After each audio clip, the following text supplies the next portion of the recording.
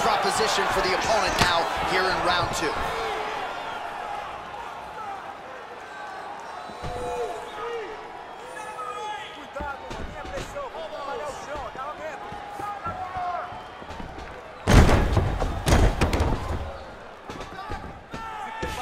All right, Muay Thai clinch. A lot of elbows and knees could be coming from here. We'll see how he chooses to attack. Yeah, it's a very dangerous position, but an advantageous one for the offensive fighter. Watch for the defensive guy to try to break this immediately. Snap the right hand. Well, there's a takedown attempt. No surprise that he would go for it there, but unable to get the fight to the ground.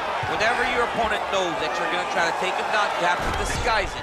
He did not disguise it. He tried to just shoot a blind shot. It got defended as you would expect it to.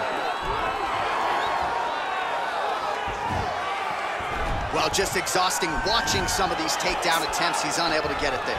And he's attempting them over and over again. How long before he gets discouraged and accepts that this is going to be a stand-up fight?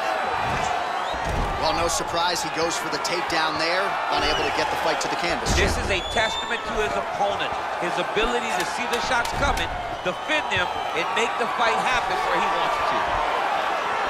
2 rounds in the books.